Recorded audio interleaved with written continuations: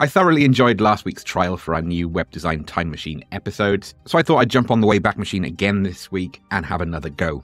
This week we're going to be working with Pringles. Thanks again, Reese, for the shout out on this one. And we're not just going to cover what we did last week with the Burger King episode. We're going to take it a step further. We're going to go all the way back to the turn of the new millennium. We are going to pick a website from 2000, then from 2019 to show a more recent iteration, and then we'll finish on the latest version. I think you'll be quite surprised by the sheer development, even of a huge brand like Pringles, and how the website has adapted from the year 2000 to 2023. I think if you were to put Pringles tubes from the year 2000 on store shelves right now, you would probably be able to fool a lot of consumers into thinking they're the latest version. Yes, there's been a rebrand. Yes, there have been advancements and developments on the brand and the packaging, but you'll see that it's reached a plateau where these changes are now far more subtle. And yes, I did say rebrand. But when we look at the website and the evolution and contrast, it just showed how far web design had to go in the year 2000. My expectations over the next 5 years, we're going to see a leveling off of top-level web design. We've hit a groove now, and you can say that that's dull and uninspiring, but I believe that web design's hit a level of quality that even newcomers to the industry know what's expected of them. When I jumped into web design in 1999, it really was the Wild West. I think we'll crack on with this week's episode. Before we review this website as of December 2023, we're going to go back in time using the Wayback Machine, as we did with last week's episode on Burger King, and we're going to look and break down the evolution of this website. I'm going to try and give you an insight from a designer's perspective, but this time we're going to go all the way back to the new millennium and the year 2000. And I just thought it'd be fun just to add this as an extra experience into these videos. We can see here that the copyright at the bottom is 2000. The company, interestingly, was owned by Procter & Gamble, now owned by Kellanova, which I only just realized is the new parent brand for Kellogg's. I'd love to do a video on that evolution and why they made that decision. Puzzles me a little bit when you've got such an established brand as Kellogg's. Maybe it's because they had to bring in other brands as well. But back to this design, I remember them well. This is exactly the type of website I was building in my very early days when I was still way back in high school. We had so many limiting options to work with. Actually, the website I would have designed around the 1999-2000 mark wouldn't look exactly like this, because I would have built it in tables. Yes, I shudder thinking about that. And I'd have had one table cell for the text to come to around here, and then the image would have been in a table here. And of course, that table frame would be invisible, so it would just structure on the page. If this type of website looks alien to you, then you're definitely younger than me. Working with fixed widths here, this will probably be set to about 800 pixels width, meaning that this content frame was probably about 550, 600. So about the same as what you would get in a designed email. This just shows how little email marketing has evolved in terms of this is the type of structure fixture that you would get for a mail shot. I'm not sure if it'll allow us to go to another page. We'll try it. This has been working a bit slow today. Yes, it does. So we can see that the brand evolution is actually been much slower. The look and feel of the new Pringle cans haven't evolved at anywhere near the same rate as the website. And that's one thing I've found since the late 90s is even though graphic design was becoming established in terms of digital design, the challenge we had was web design was always changing, always in flux, meaning that every iteration of a website every 3 to 4 years would look wholly different and take it on several steps. I believe that slowed down a little bit in the last couple of years.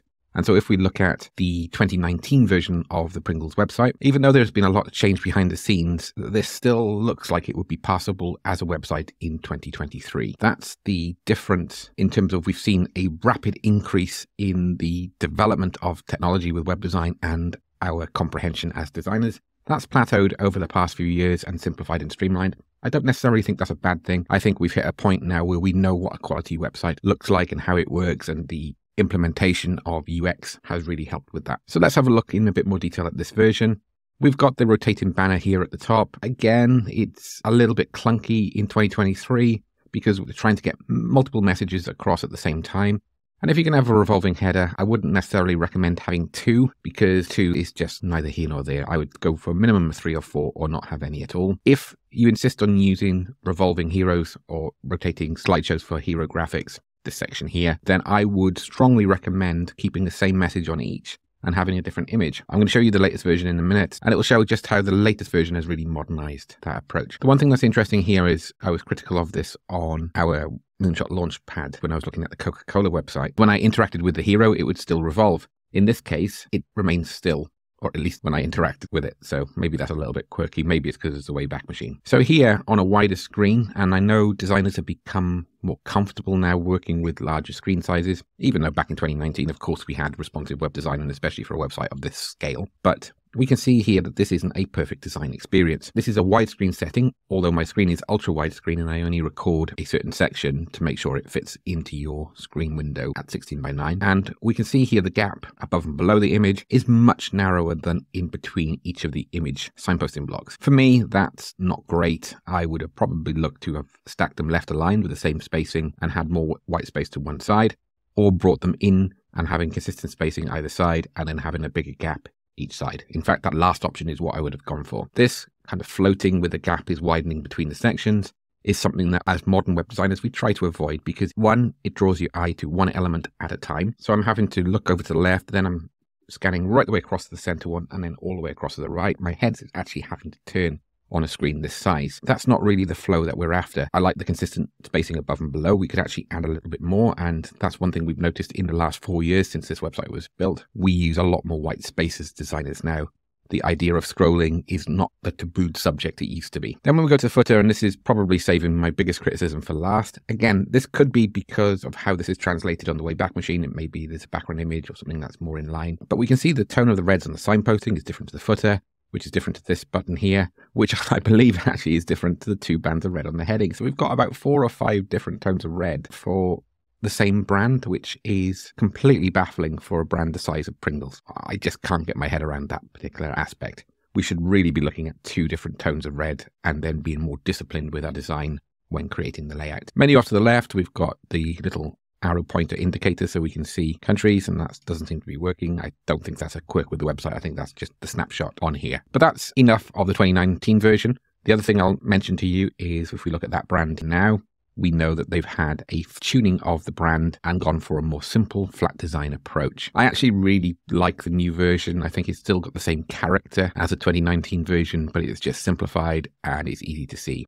So I really like this new site. I think they have modernized it and kept it on brand, but also brought it into the current age as well. We've got a video hero unit here. So the beauty of this is it gives you the option, ask for permission before it starts playing the video header. So if I just play it for a second, we can see it opens up a YouTube video in a pop-up window for the second trailer of Pringles. I don't think I can see a close option here. For me, I'd rather have a close option. That could be just me not seeing it, but I don't think there is. So I'd like to be able to collapse that down. And I think they could probably do something a bit nicer for that.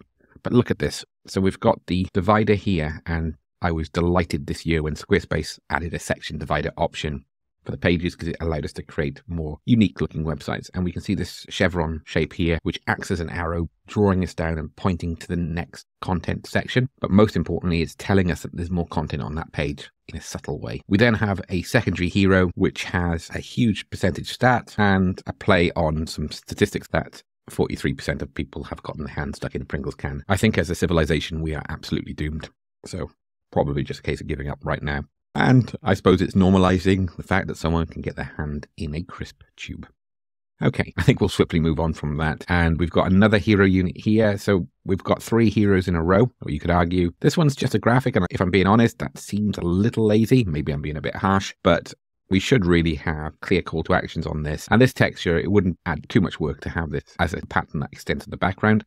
I know having everything as one image might reduce loading time, which is one trade-off that we always have as designers, but to have this as a transparent PNG with the background floating behind it, I think would just create such a nice striking effect. Again, we're always working with trade-offs, so I'm not going to be overly critical about that. I really like the signposting here. It relies on the impact of the beautiful photography of the products, the vibrant colors that really pop out the page. This reminds me a lot of the Burger King website in terms of how they use warm colors in the backdrop to set off the food products. I'm going to have to find an example that's not food next week because it's not great so close to lunchtime. Looking at these signposts here as well, we are reversing the chevron from the header to keep a consistency in the design going through it, but the design consistency on this is spot on. So going back to the 2019 version, we can see that this really had trouble with consistency and flow through the site. We had a menu over the left-hand side. We've got these huge hero units that are automatically sliding.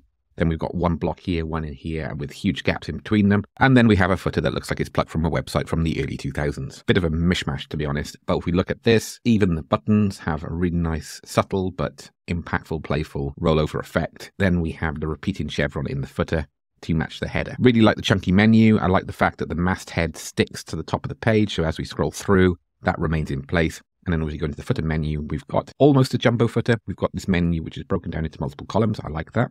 Personally though, I think this is just floating and fighting a little bit for attention with this.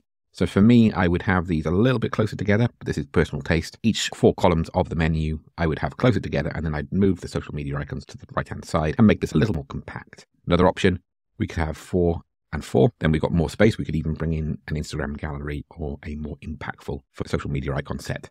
But ultimately, I think this website does a great job of working with a new version of the brand, and the colors really pop on this without it becoming too heavy and too dependent on that red. So now it's your turn to tell me what you think. Leave a comment with your views. Do you think Pringles have taken a step forward with both the rebrand and the website? Also, if there's a particular website or brand that you'd like me to cover using this time machine technique, then get in touch. I will try my best to accommodate. I'm hoping to do another one of these next week.